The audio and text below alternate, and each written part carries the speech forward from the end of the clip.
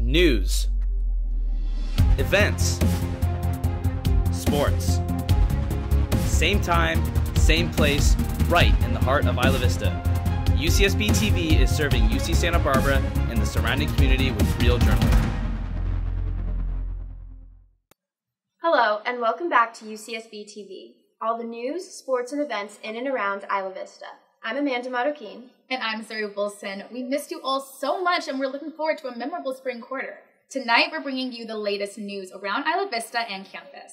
More recently, a partial solar eclipse left our campus with only 45% of sunshine. All eyes were to the sky on Monday, with the eclipse starting at 10:06 a.m., reaching full peak at 11:11 a.m., ending the morning with a feeling of new beginnings for astrologers and spiritualists alike. The solar eclipse signifies a new start, having a great influence on zodiac signs Aries, Libra, Cancer, and Capricorn. For the Santa Barbara community, this meant taking a break from their work and school day. Amanda, you saw it, right? Yes, I did. It was fascinating. I was at a local coffee shop here in Santa Barbara and somehow got free glasses and was able to look. Wow. The next total solar eclipse visible from the U.S. will not be for another 20 years. According to NASA, the next day of totality will be on August 23rd, 2044. Wow, what a special moment! In other news, Deltopia came back in full swing this year. Deltopia is an annual festival that takes place in the heart of Isla Vista, Del Playa Drive. Originally created and established as Flotopia in 2004, the annual block party celebrated its 18th year this past Saturday, breaking numerous records from years previous. Jenna McGovern has the story. To you, Jenna. I'm here on Del Playa Drive, where just last weekend an estimated over 20,000 Isla Vista residents and visitors flocked to celebrate the 18th annual Deltopia Block Party on Saturday. According to the Santa Barbara Sheriff's Office, local law enforcement issued 256 citations and made 32 arrests. These numbers grew substantially from last year, in which the office reported 151 citations and 23 arrests. These numbers come even after the Sheriff's Office's strong efforts to limit illegal activity during that weekend by suspending the Restorative Justice Program for 24 hours, meaning any arrests that were issued cannot be absolved by partaking in the volunteer and educational program. Party hosts at this year's Deltopia also had to obey the Sheriff's Office's new ordinances for social gatherings, in which they had to keep their attendees at a maximum of 250, maintain specific noise levels, and monitor their party-goers' behavior for specific prohibited acts. According to the Sheriff's Office, 13 citations were issued because of disobeying these social host rules. UCSB TV will continue to update on this year's Deltopia as more information becomes available. I'm Jenna McGovern. Thank you for watching. Thanks, Jenna. What a crowd, am I right? Yeah, Amanda, and word on the street is that Chancellor Yang was a part of the crowds too. Yang was spotted talking to students and walking along the streets of DP. I think this would make him an honorary Gaucho. He really is. According to pictures, he knew to keep his Borg at home and not take a seat on the curb. It should be interesting to see how next year's Deltopia plays out. Crawling on to our next story for tonight, have you ever accidentally eaten an insect? No, I haven't, and if I did, I don't know if I'd want to know about it. Get this, food critics. UC Santa Barbara students are purposefully eating insects for an edible insect art show. What? I cannot imagine that. Yep, insects are a potential alternative to a low ecological footprint, according to BCC Wildlife. They produce smaller amounts of greenhouse gases compared to livestock. Perhaps eating them isn't all so bad? Francesca D'Agata visited the week-long Glassbox Gallery exhibition and has the story. To you, Francesca. Could insects be the food of the future? This week, co-founders of the UC Santa Barbara Edible Insect Initiative organized an edible insect art show from April 1st to April 5th. The insect co-founders are students, Mackenzie Wade and Alex Carlin. The exhibit features artwork and photos surrounding insects as a food source. A discussion panel was held on April 4th with tasting opportunities. So the Edible Insect Initiative is a project that's run by myself. I'm Mackenzie Wade. I'm a PhD student in the Department of Anthropology, and Alex Carlin, who is an environmental studies student.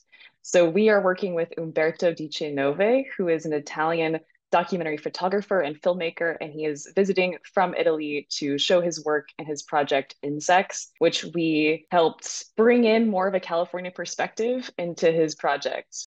So often when you see an event or anything around insects as food, it's often framed as a food of the future, a future that often is depicted as more apocalyptic. This event aims to do something totally different. We are envisioning it as a celebration of insects as food. They're also a food of the present and a food of the past.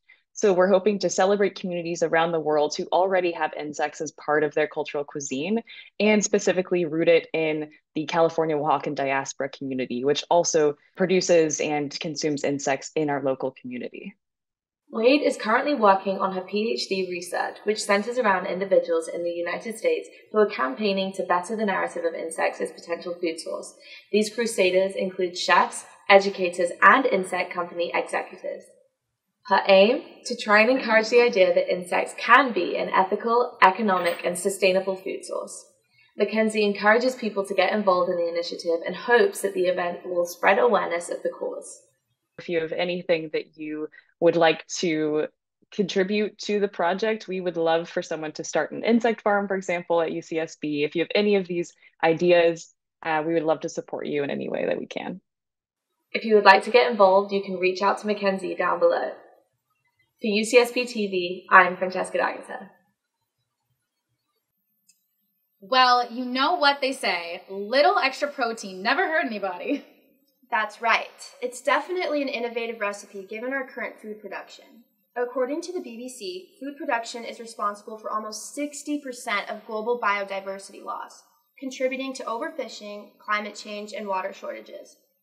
So it looks like gym bros need to make room on their plate for chicken, rice, and a side of beetle. Speaking of the gym, let's kick it over to our resident gym bros, Anthony Gill and Ryan Greenberg, who have this week's sports roundup.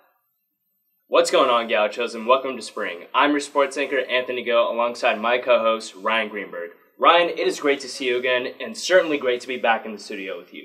Tell us what we got in store for this week. Good to be back indeed, Anthony. This week, our men's golf team hosted their first invitational of the season at the gorgeous Sandpiper Golf Course. On April 8th and 9th, the Gauchos played 3 rounds, 2 taking place on Monday and the finale on Tuesday.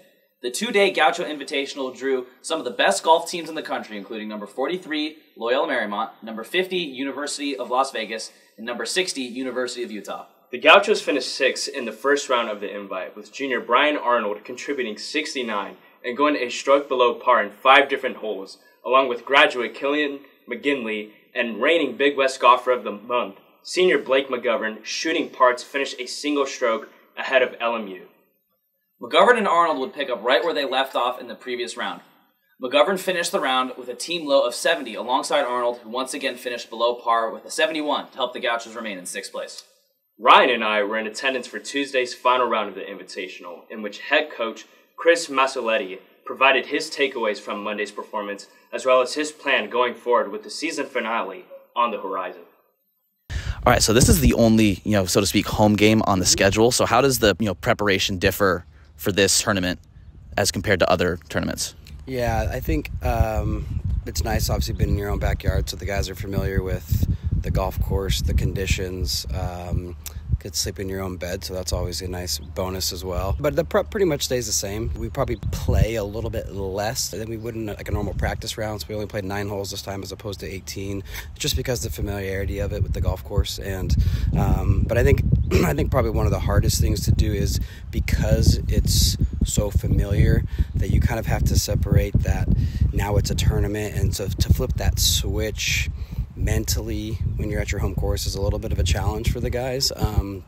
But I think they've done a decent job so far of that. But yeah, I think that's probably the most difficult part, is you're playing your course, you play probably 3 to 4 days a week, but now there's teams from all across the country here, and you're competing and your name's on a leaderboard somewhere. So it's a different feel for sure. Right. Yeah. So since this is the only, again, home game on the schedule, I'd have to imagine, it's circled on your calendar. It's one of the regular season events that you care most about. So because it's so important to your team, does that sort of you sort of parlay this into postseason preparation at all? Yes and no. I mean, the idea is we're trying to take, the whole from the whole season, from all the way back to the fall, going to the conference championship, we're just trying to get a little bit better. So this is just a step in the path, I guess. But obviously we had a really good event in at Boulder City and out in Nevada, and then we had a good event, followed it up in San Diego. So the momentum is trending the right way. We haven't played very well. The first, we're midway through the final round, and I think we've very underperformed here at home. Just I think, again, a couple of those factors. We want to play well, so you had the added pressure, a lot of friends and family out, so there's a little bit more at stake, even though it's the same golf course you play all the time. So, and I think just being, a couple of young guys in the lineup, and I'm playing on the second team. It's just new to them. So I guess to answer your question, it's another step, and so we're just trying to get ourselves to play our best golf heading into the conference championship. So what we do well here, we'll take as positives, and what we don't do, we'll work on and use that for fuel for a couple weeks from now in La Quinta. What are the positives that you've seen in the day and a half of golf so far? They really maintain their level of composure. They're very well put together. They don't freak out when bad things happen. They don't panic. So they're pretty mild-mannered and even-keeled. So I think we have not putt well this week, which is kind of strange. On your home, you kind of think you'd get a couple of favorable lip-ins as opposed to lip-outs. But I think they're doing a good job of just kind of staying steady. I think, again, it's kind of been our bugaboo all year. We have not played the par fives well for whatever reason. And the tournaments that we have played well, we've played them decent. And again, this week's kind of been the same thing. We just haven't really taken advantage of those opportunities, and because of that, we're not really in the hunt right now. So something we got to do better moving forward for sure. How does UCSB's course compare to some of the other courses that we golf at? I mean, I'll let other coaches speak for that, but I'll put it this way. I've got nothing. We have, I think, maybe 6 or 7 teams that have never been here before, and all the coaches and players have basically come up to me. They're like, "Coach, I can't believe you guys get to do this every day." And I'm like, neither can I. But the course is in phenomenal shape. The greens are great. It's lush. It's honestly perfect. Yeah, cool. Yeah. McGovern would continue to top his scores in the previous 2 rounds, finishing the third with a 68. McGovern placed 8th overall individually with a total score of 210. Despite McGovern's performance in round 3, the Gauchos walked away from the Gaucho Invitational, placing 8th out of 13 teams. Men's golf will have a busy week as they make their way up north to Davis, California this Friday for the 3-day El Macero Classic, which marks the final invitational before the Big West Championship that will take place April 28th. In the professional sports arena, devastating news has recently emerged from various media outlets regarding a former Gaucho. Shane Bieber is scheduled to undergo Tommy John surgery to repair his damaged UCL in his right elbow, sidelining him for the rest of the 2024 season and potentially beyond. Bieber, a right-handed pitcher out of Orange County, led the Gauchos to the College World Series in 2016 before being drafted in the 4th round of the MLB draft by the Cleveland Guardians later that year. Bieber missed time last year with the same injury as well, spending time on the injured list from mid-July to late September. Despite the pain lingering around, the Guardians ace managed to gut out 2 starts against the Oakland Athletics and Seattle Mariners. In his 2 starts, Bieber threw 12 shutout innings and registered 20 strikeouts. Bieber's start against the Oakland Athletics on March 28th marked his 5th consecutive opening day start for the Guardians, in which he went 6 innings pitched, retiring 11 and allowing just 4 hits, shutting out Oakland with a final score of 8-0. Being out for the rest of the season, Bieber's future with the Guardians may be put into question as he is in the final year under contract. Though the year-plus of recovery Tommy John surgery necessitates is devastating, pitchers are often able to return to their best form once recovered. Time will tell where the 2020 Cy Young Award winner will end up post-injury, but for now, we wish him all the best in his speedy recovery and the best of luck in his MLB future. Moving on to basketball, our very own Josh Pierre-Louis had the opportunity to compete in the NCAA Slam Dunk Contest on Thursday, April 4th in Phoenix, Arizona. The high-flying wing on our men's basketball team finished in 4th place and received a perfect score for his dunk in the first round. Incredible work, Josh. We're all very proud of how you've represented our school, and needless to say, very impressed.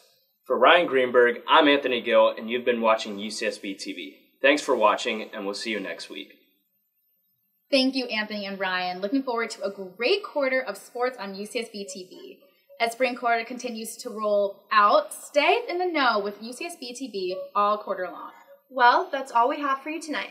We'll see you next week with all the sports, news, and events here in the heart of Isla Vista. I'm Amanda Marroquin. And I'm Zuri Wilson, and you're watching UCSB TV.